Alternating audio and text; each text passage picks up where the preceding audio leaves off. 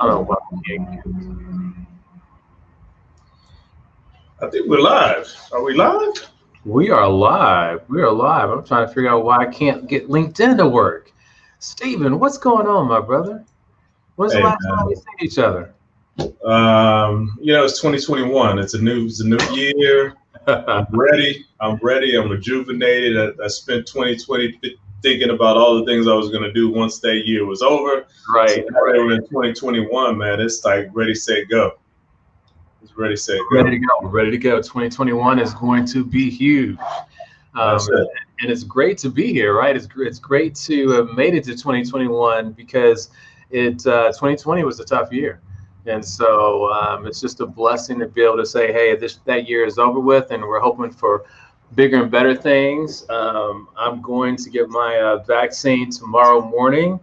And yeah. So, Mom, she ended up getting the vaccine, I think, on Saturday. So vaccinations are happening, They're happening. I'm hoping to get mine soon as well. So I think we should all, get the vaccination and, get on the other side of this thing so we can get back to normal. Exactly. Whatever normal is, right? The new normal, right? The new normal. Things may never be the same. They may never be the same. We've got some crazy times right now, and I think thinking about all the things I was going to do once they we're getting we have some big things happening this week on the political side. We said we weren't going to talk about politics, so not giving my opinion, but we do have the Georgia runoffs are happening this year, or this week. And also they're officially voting. I think the electoral college votes are supposed to go in this week. So we'll see what happens there. It should be interesting, right?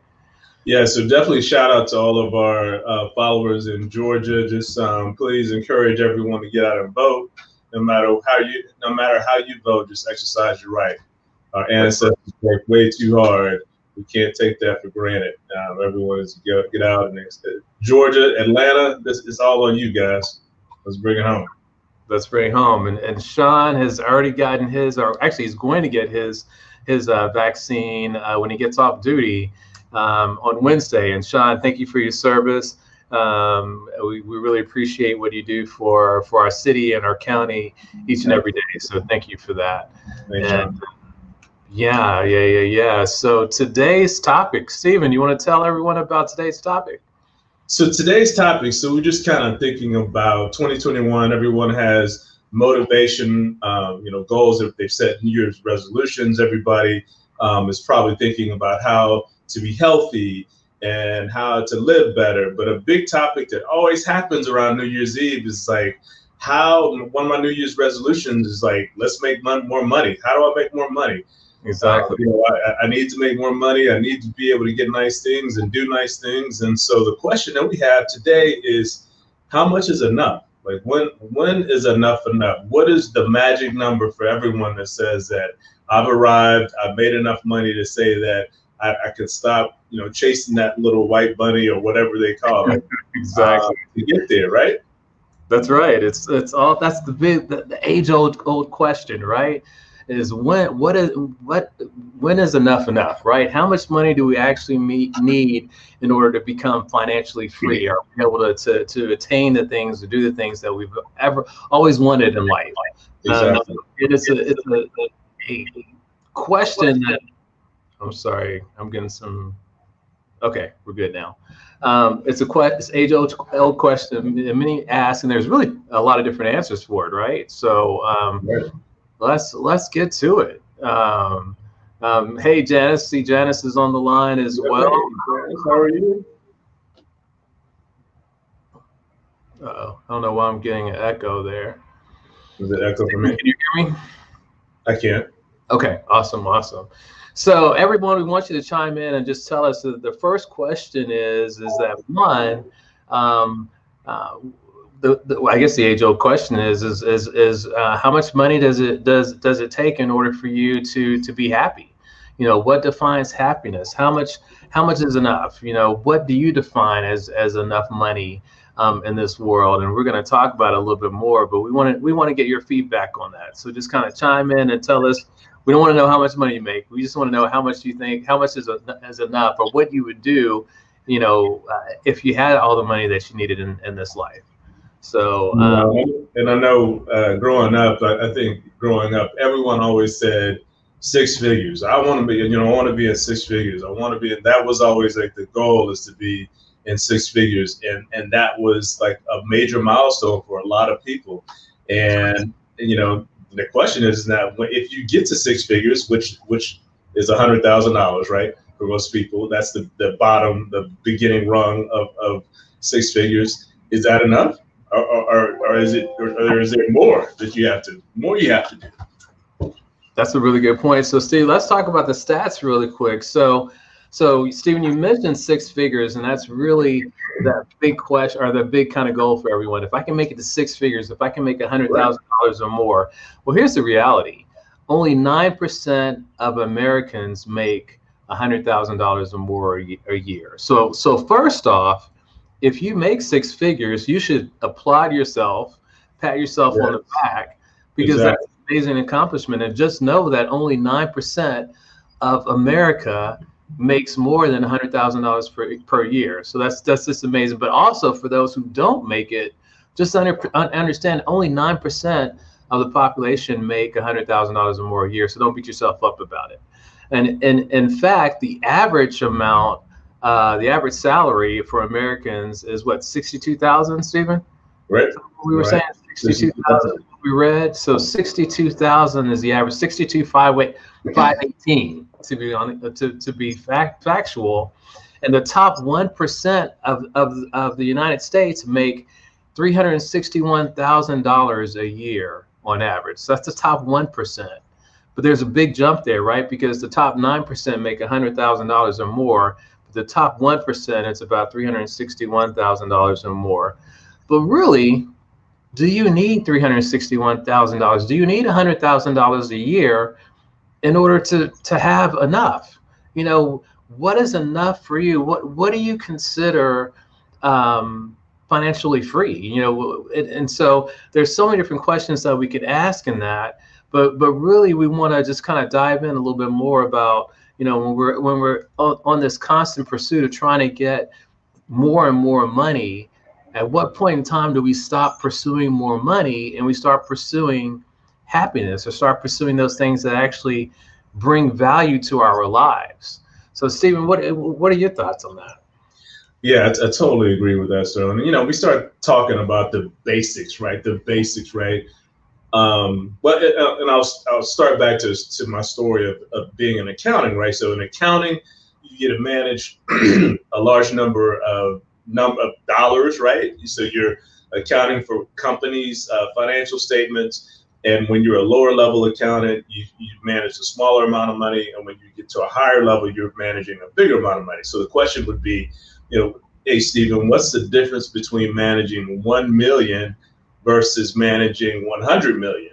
And the only difference would be 2 zeros, right? Because you're still doing the same activities for managing the 1 million as you're managing 100 million. It's just that you've got a couple of extra zeros. And that goes into thinking, like, we think about what kind of car does it take you to drive from your home to the grocery store, to grab your groceries? What type of vehicle do you need, right? You just need a vehicle that operates you from A to B, right? So whether or not I drive a Honda Civic, or I drive a Bentley, or Ferrari, or whatever the case may be, at the end of the day, that vehicle is only getting me from point A to point B.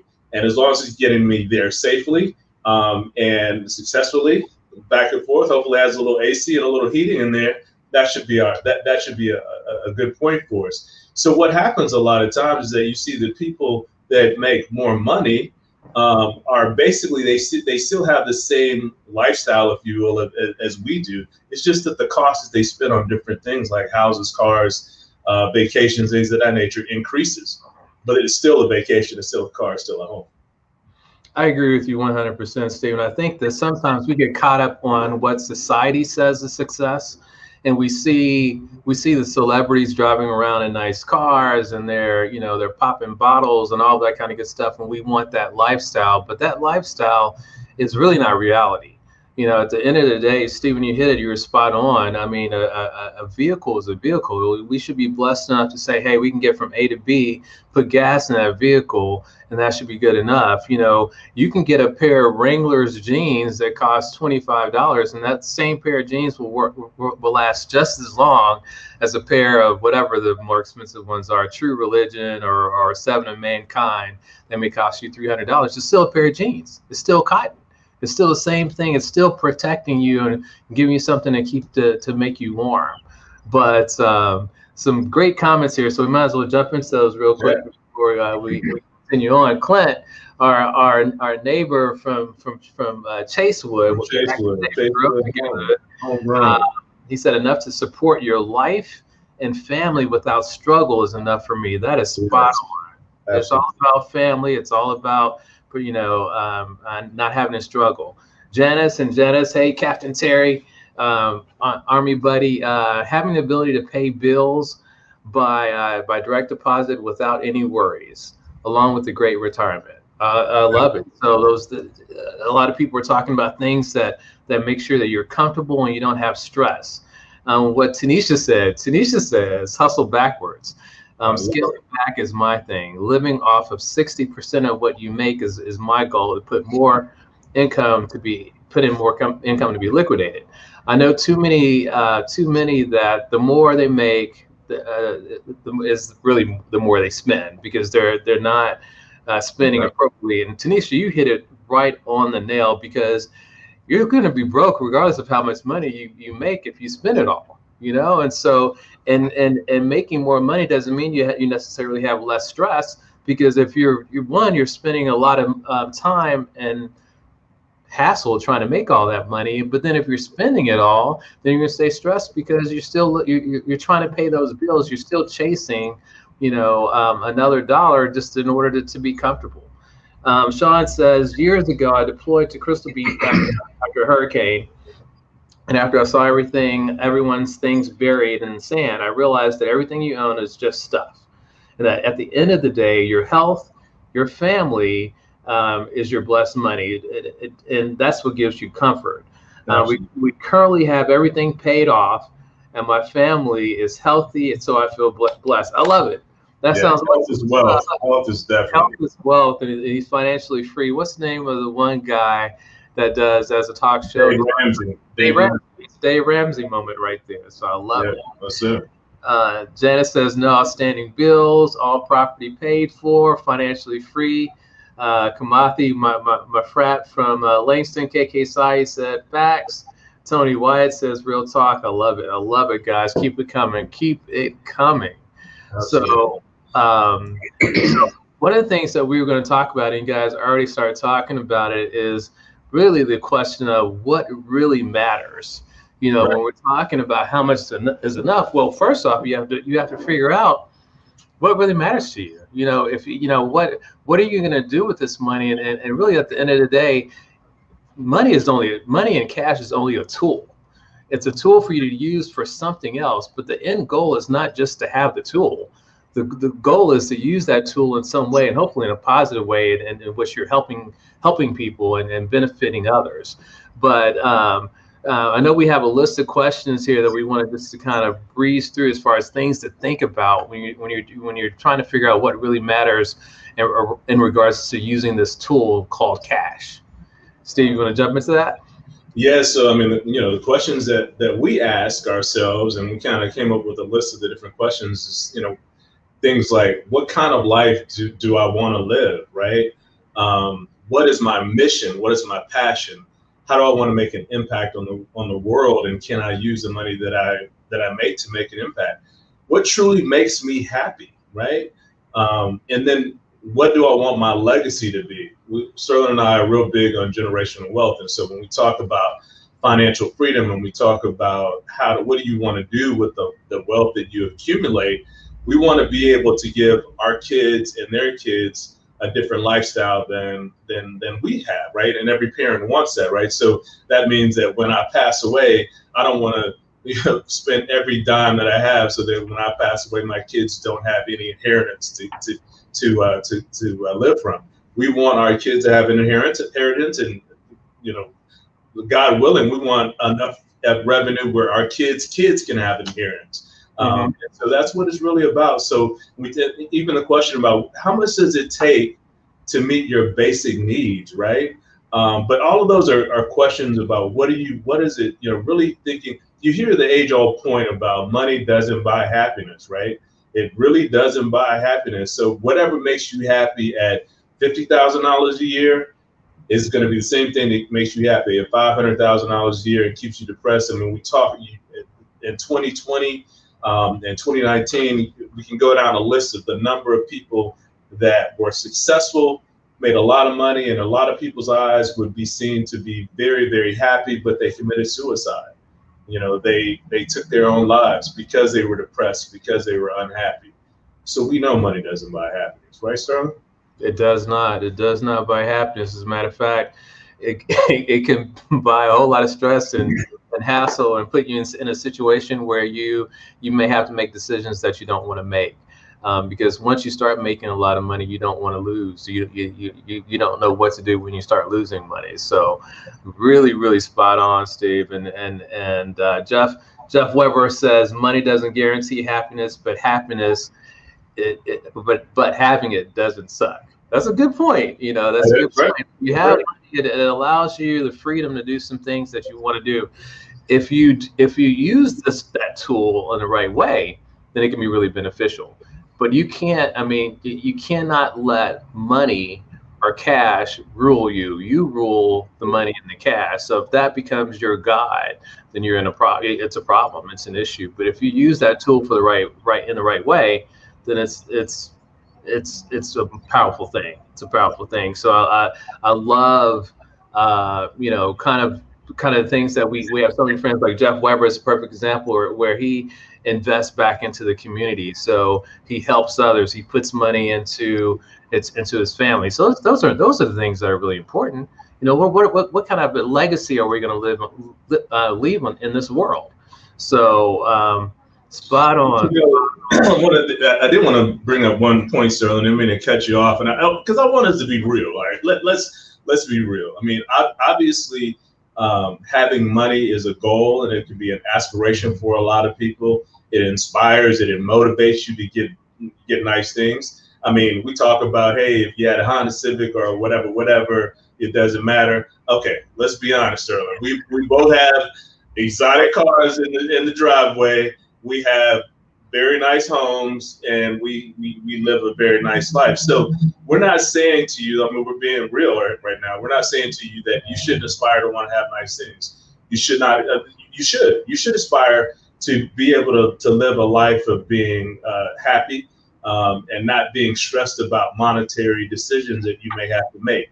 We're just basically making the point of just saying that should not run your entire thought process and psyche to a point where you're leaving alone or leaving out the important things like health that we talked about earlier, or like mental happiness and those things that really matter as well. So use money to aspire you for greatness, and so that you don't settle and you don't become complacent, but at the same time, don't let it rule you, right?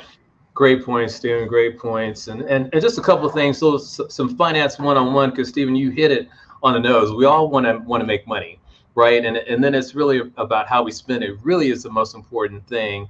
And so Heaven Sent asked if we have a recommendation for a financial advisor. We can definitely send you that, but just some one-on-one type things.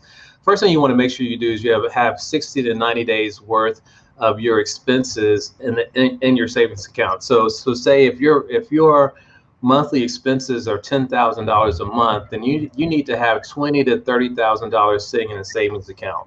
First thing, that's your emergency rainy day fund. Second thing, if you're not investing and putting money into your 401k, you need to. And you need to take that at least to a minimum of what your employer is matching. So say if you're in a company and they have an employer matching program of 3%, then you need to donate, or you need to contribute at least 3%. So you're at least maximizing on the maximum that your employer is contributing. But really the max you can do on a 401k is about 10%. So you max out on your investment opportunities, you make sure your savings is there, and then you start paying off your debt. Because just like Tanisha was saying, you want to live off of 60% of what you earn. And the way to do that is you pay off your debt so you don't have as much debt. Once you get everything in line and you have some money to play with, then you can do some fun stuff. But the main thing is that we want to live life safely. We want to live life in a stress-free way, and we want to use money as a tool, and we don't want to become a slave to it. Absolutely. So Sterling, so we asked a question earlier on. We were talking about this topic. We were like, okay, so what was the, or what, for a lot of people, they have a certain milestone that they have in their mind about saying, okay, when I get to this point, this is when I know that I've made it. Like I have enough money to know that I've made it. And so Sterling, for you, like I'm not saying that you've made it to that point yet, but do you have a point where you said, or you would say that I've made it? I know that my money is enough because I did this.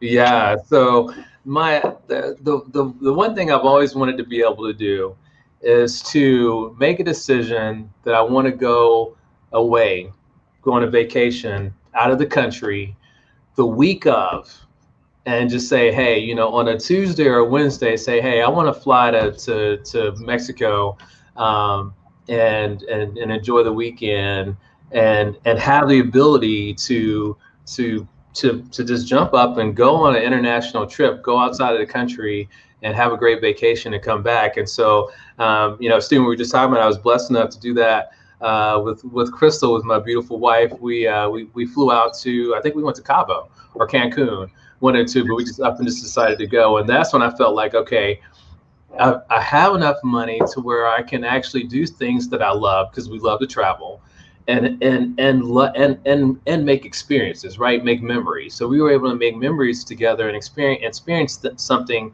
amazing. And so it wasn't necessarily about a monetary thing. It was about being able to have an experience and build a memory. But Stephen, what was that for you? So, honestly, for me, man, and it's a special moment. We just shared this moment on social media just about a week ago. We talk about our mom all the time, and how much we care for her, the sacrifices that she's made. It's interesting that, Sterling and I talked about this before as well. When you have kids, you recognize now that you have kids that you have to, make sacrifices for and raise and do all the things that you want to do to make sure that they have a great life. You realize the sacrifices that you have to make as a parent in a much more personal way, right? That you may have not recognized when you were a kid.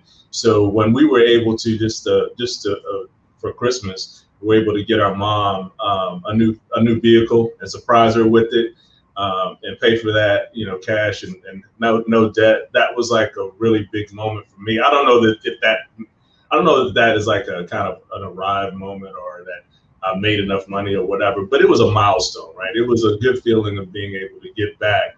And I think that speaks to how well, or how the feeling that you get when you give to others is more important, or it's more memorable than it is when you give to yourself, right? So I could have gone out and bought a new car for myself, or did something for me or whatever, but to be able to share something with someone else and to see the impression or the appreciation that gift had on them made me feel like, okay, I'm at a point now where I can make a difference or impact for someone else, and that was a special moment. Great point, Stephen. And then shout out to all those people that love the post that Stephen put out there. I think we have like 1.7 or 1,700 likes and almost 1,000 comments. And we really appreciate it. You really helped to make our mom feel really special. And she is super, super happy about that. And so we were glad we were lucky enough to be able to share that moment with you, because she is an amazing woman. Anyone that knows her would attest to that, and so she deserves that and so much more. So so thank you guys for sharing that moment with us. Just wanted to say give a shout out to Rodney Buck Milner, to my frat from Langston University, KK Science, great advice. Gwendolyn Hell from Langston. Gwen, good to see you. Tell Tommy we said hi. She said, Janice is all over international travel. That's what it's all about. Cassandra says it is definitely a defining moment. Cassandra, we agree. As amazing opportunity and special moment. And then Tony says, yeah, I saw that. Hey, you guys, that was awesome what you did for your mom. Thanks, Tony. And Jeff says, absolutely amazing. So thank you, Jeff. But yeah, it was definitely a great way, a great feeling to do that. So and then Antone Collins says, great topic, great advice. Jason Bradley says, understood. So as we come to a close and we really try to summarize what we were talking about, one, money is not everything. Money is only a tool. Two, it's great to make a lot of money, but just know that really the average salary in America is $62,000 a year. Only 9% of the American population make over $100,000. So if you make it, congratulations. If you don't beat yourself up. It's really more about utilizing. Money is all about how you use it, and so it's never enough if you don't spend it in the right way, and you don't spend it on the right things. And that has to really come. It's really about what you value. But just make sure that you are not continuing to chase the paper for the rest of your life. Try to enjoy life and spend it on your family and those that matter and that you love and you care about. Stephen, what else as we close out? What else can we instill? Well said, Brother Carter. Definitely just kind of letting you guys know that one thing I want to leave with is that it's nothing, again, like we talked about earlier, there's nothing wrong with desiring to have nice things. It's just to make sure that when you go along that road, that you stay grounded and that you understand what really matters most. Keeping family and friends and your health and everything else, mental health as well as physical health, all together is so important. So we enjoy these podcasts and these discussions just because, one, it helps us share with our friends and followers, but also it helps us to stay grounded as well and to speak with each other. So appreciate you guys. Shout out! I brought a prop. This is my little bunny prop. This is a prop to say that for everybody that knows the Noops, J5 is coming. So when J5 gets here, we're gonna be like this. Noops in the house. J5 is coming. Yo. Okay, everyone, have a good evening. Have a great week. We'll see you on next Monday. All right.